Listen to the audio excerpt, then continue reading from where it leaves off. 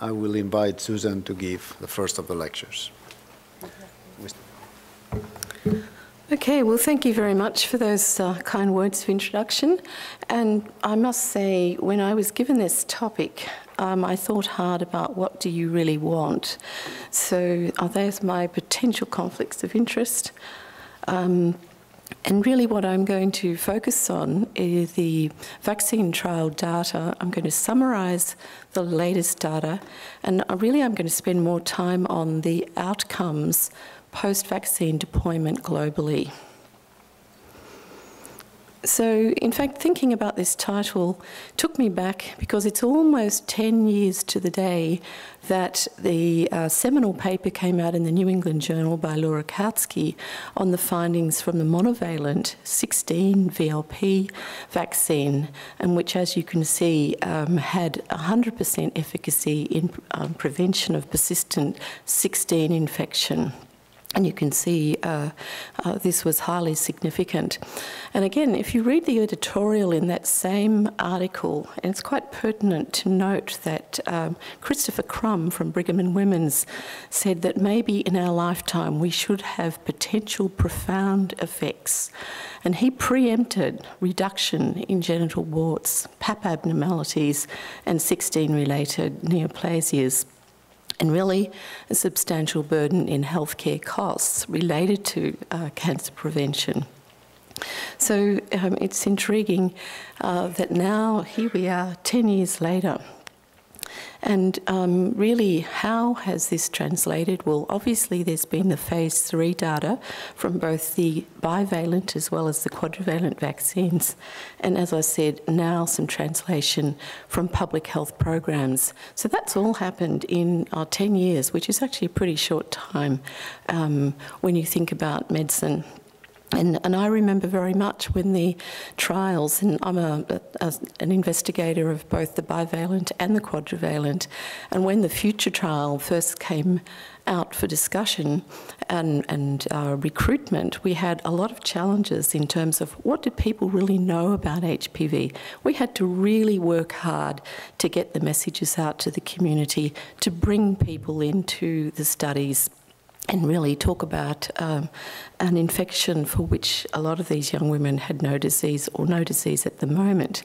And the sort of things that we looked at in terms of messages, which we did get past our ethics committee, was how to stay healthy down under.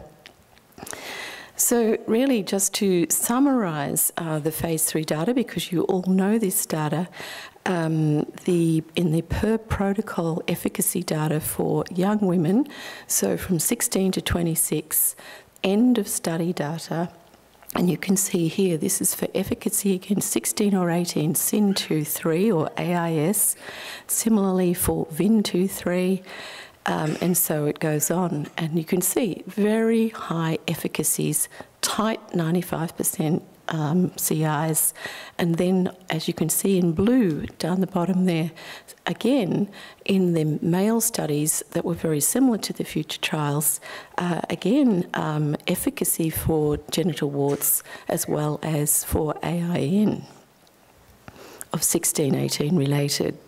Now, the bivalent vaccine, the Patricia trial, efficacy in the end of study analysis for the total vaccinated cohort, naive cohort, again for SIN2, SIN3 plus, 16-18 related, you've got very high efficacy, and again, tight 95% CIs.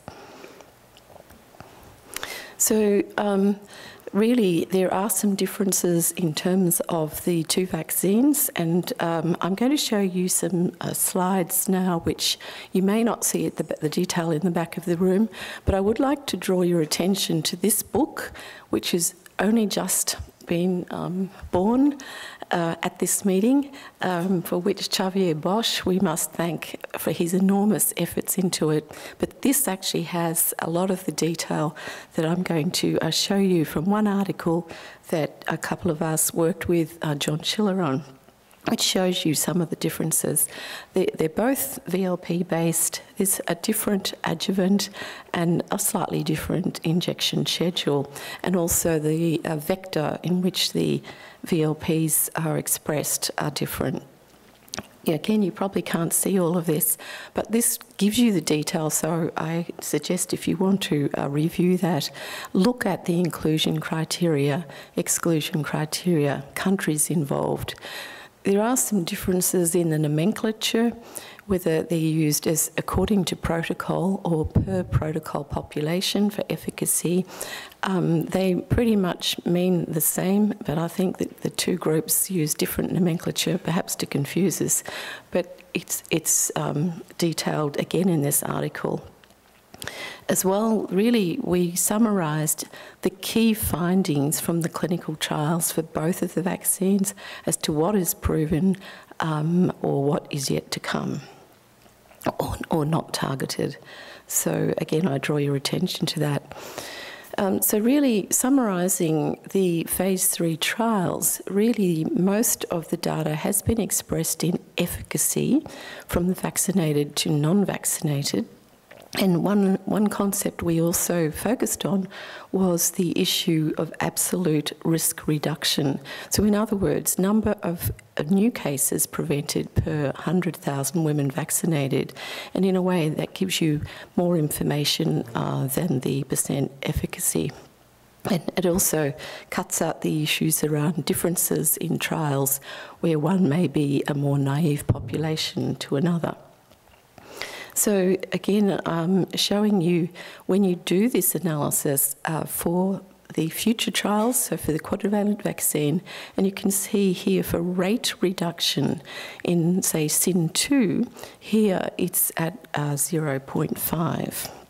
If you then look again at the bivalent vaccine, you've got pretty much identical rate reductions. So I think when people will start comparing and contrasting the two vaccines, think again about what's the actual rate reduction within the population. So they're both very good vaccines. Again, I just put this slide up to say that when one really looks at the serious adverse events, the main issues around vaccines that are statistically significant are the pain, swelling related to the injection site. And as many of you will know, you have to be very careful assessing an event around vaccination. Is it coincidence or is it related to the vaccine per se? And really to date, the focus has been, or the data has shown, this relates to the pain at the injection site. So really what I've just summarised very quickly is vaccine efficacy. So in other words, how well the vaccines work in ideal conditions in a clinical trial setting. Whereas vaccine effectiveness is when you've actually rolled it out into the community post-licensure.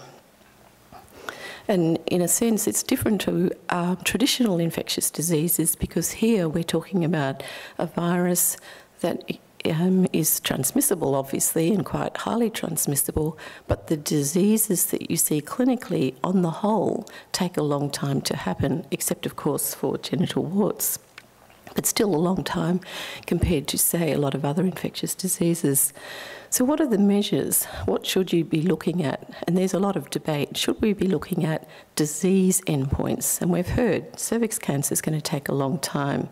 So we've used, in the trials, used surrogates such as SIN3 or ACIS or genital warts.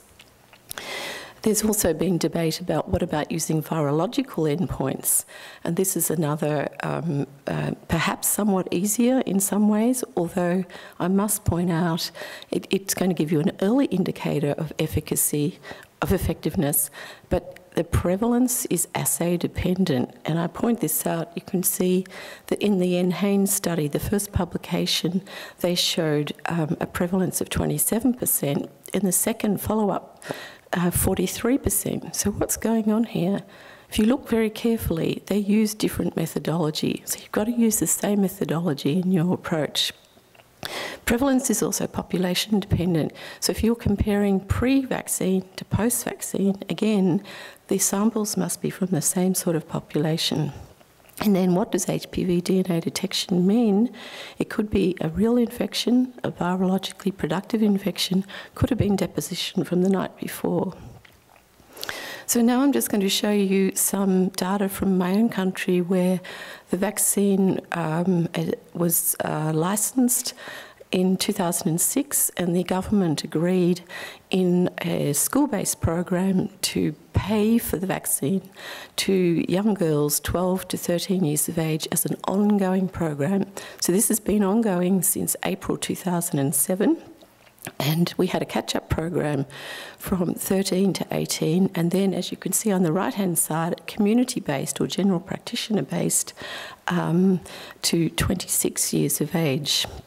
Now, in terms of coverage, and I only have coverage for 2011, but you can see in the 12 to 13-year-old, pretty good coverage, 73% for 3 doses. It was obligatory to report the coverage of the vaccines, but you can see down at 20 to 26, about 52% of the older women received 1 vaccine. And in fact, this is an underestimate because it's not obligatory for general practitioners to report the vaccination to the registry.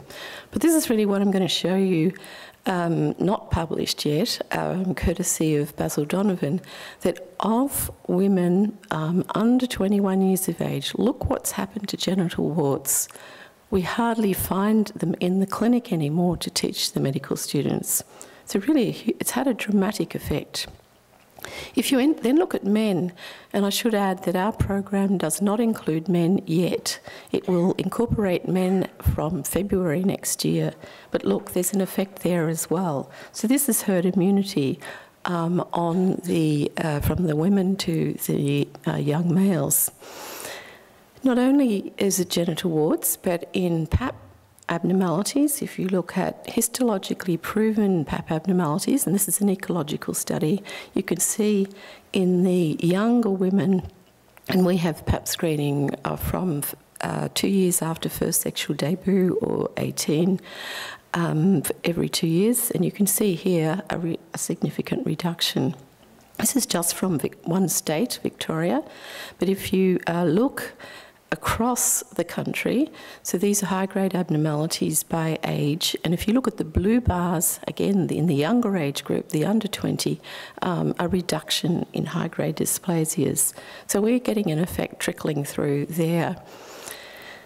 So more recently, and I do suggest you go and listen to Saraiya Tabrizi, who will talk about this in more detail, but we've also looked at genoprevalence in a pre- and post-vaccination population. And you can see the blue bars. This was a survey we did in women presenting to family planning clinics before the government actually rolled out vaccination. And then we repeated this in some of the same clinics using the same methodology, same laboratory methods. And here you can see for the vaccine-related types, a 77% reduction. So, and this is just an interim analysis. So it's, you know, I think really underpins if we can prevent the infection, we'll ultimately prevent disease.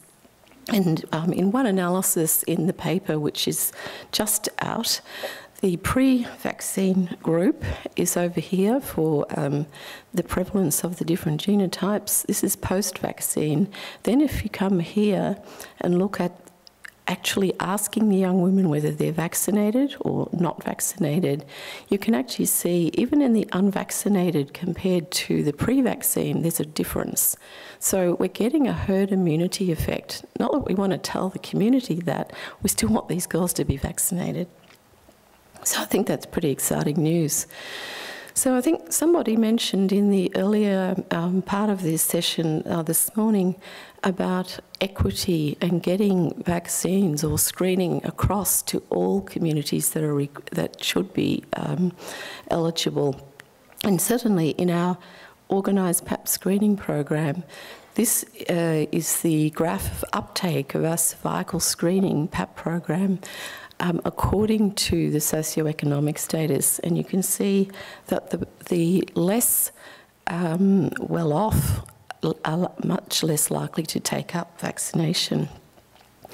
in contrast, and I suppose it's not rocket science, but you can see here across the different groups for vaccination, there really is no differential, and this is probably underpinned by the fact that this is a vaccine that is distributed freely by the government through the schools, so it's made very easy, if you like, for delivery, but really better equity in many ways. So we've got some challenges with our PAP screening.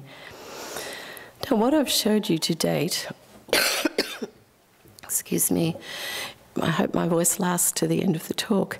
What I've shown you is really Australian data, and I don't have time to go into the rest, but there are now other countries also presenting, their data on impact on genital warts. And for example, New Zealand has shown a significant drop in genital warts in the vaccine-eligible age group. There's similar data from the US, from California, from Germany, from Belgium. So I just put that up as a summary to say we are now seeing vaccine effectiveness in public health programs. So I think in concluding, we have great clinical trial data. This is translated into public health gain, and I guess really what we want to see, and as was discussed earlier this morning, we really need to see a global impact on disease. And I'd like to point out that with vaccination, just as with PAP screening, coverage is so key of the right population, and I think really is the reason we have the data we do. To do that, however, as again was mentioned this morning, political will to endorse such programs and then to sustain them is also necessary. So I finish there. Thank you very much.